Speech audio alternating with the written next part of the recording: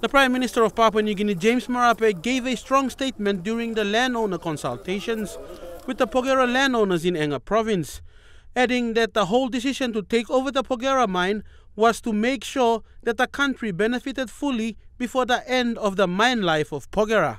We start making work for country, so country no can hungry get beyond the mine past for 20 years. He followed through by saying that the reopening of the Pogera mine is the start of taking back PNG's economy. Take back Papua New Guinea's economy and leave no one behind.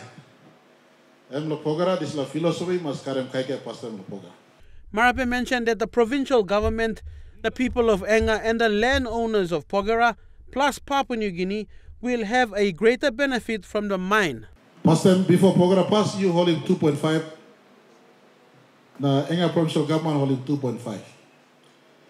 Now you sit down through negotiation, you sit down finish.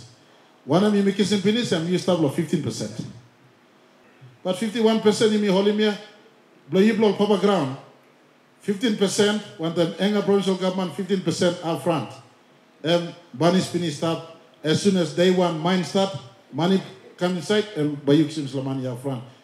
Governor of Enga Province Peter Ipatas said opening the mine was dependent on landowners and they must all work together to ensure all is in order before the reopening of the Pogera mine.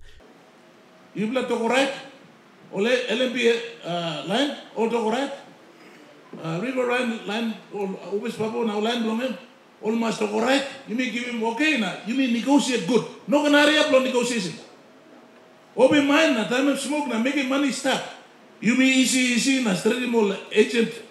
You may less anything long end or narrow negotiation by me working on compensation agreement na negotiation. Him all by taking time so. Fidelis Sukina, National EMTV News.